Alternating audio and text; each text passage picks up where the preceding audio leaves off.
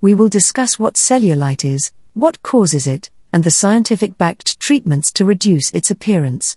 We'll also cover how to prevent it. Cellulite is an extremely common skin condition, where the skin appears lumpy and dimpled due to the uneven distribution of fat deposits beneath it.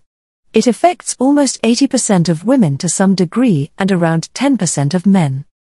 First, let's explain how cellulite develops. We have skin, and under the skin, we have fat cells, which are called subcutaneous fat. Beneath this fat, we have muscles.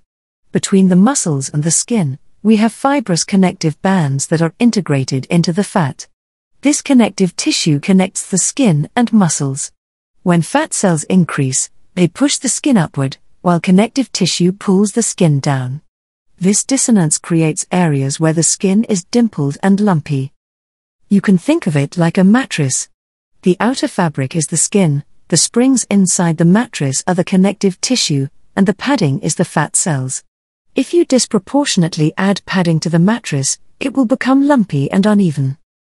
Now, let's discuss why this fat cell growth happens and why cellulite develops. The first and strongest factor is genetics. Genetic factors play a huge role in the development of cellulite. The second important predictor is hormones. In women, estrogen stimulates fat growth under the skin, especially in the thighs, buttocks, and hips. On the other hand, estrogen affects connective tissue development. In women, this connective tissue is arranged in a parallel pattern, which allows fat cells to push through more easily, creating the dimpled effect. In men, the connective tissue has a crisscross pattern, providing more support and less room for fat cells to bulge out. Obesity and being overweight cause fat cell growth and make cellulite more prominent. Another important risk factor for cellulite is poor diet, lack of exercise, smoking, and alcohol consumption. These factors decrease blood circulation, weaken connective tissue, and make it easier for cellulite to develop. Age is also important. As skin ages, it loses elasticity and becomes thinner. Reduced collagen production and skin elasticity with age can make cellulite more noticeable. Cellulite is not directly correlated with any specific disease but is commonly associated with a sedentary lifestyle and obesity. It is also more common in cases of polycystic ovary syndrome and hypothyroidism. Additionally, blood circulation problems, low-grade inflammation in the body, and oxidative stress can worsen cellulite by weakening and damaging collagen, which is a structural component of the skin.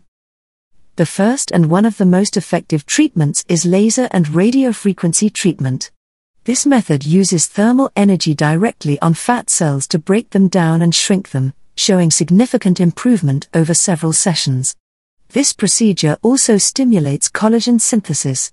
Optimal results are usually seen within 2 to 3 months of starting the treatment, with several sessions required. Periodic maintenance visits may be necessary for long-lasting effects, but substantial effects typically require 6 to 10 sessions.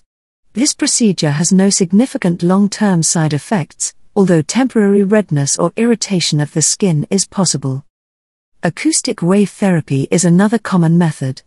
It is also effective but not as effective as laser or radiofrequency treatment. The third method is massage and mechanical treatments. Indermal and manual massage can improve circulation and may have a moderate effect, but usually, the improvement is temporary. Weight loss is crucial as it makes cellulite less visible. Diet and exercise are important factors. In the diet, reducing sugars and increasing fruits and vegetables are important. High-fiber foods help improve digestion and remove toxins from the body, which is also an important factor for cellulite. Strength exercises significantly improve skin appearance.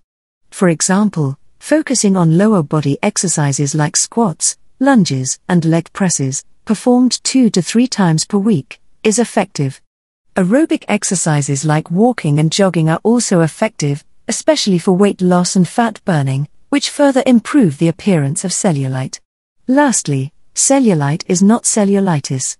What we are talking about is not considered a disease but a variation of normal skin appearance. On the other hand, cellulitis is the inflammation of the cells in the skin, usually caused by bacteria, and causes pain and redness of the skin. Despite some similarities in their names, they are different conditions.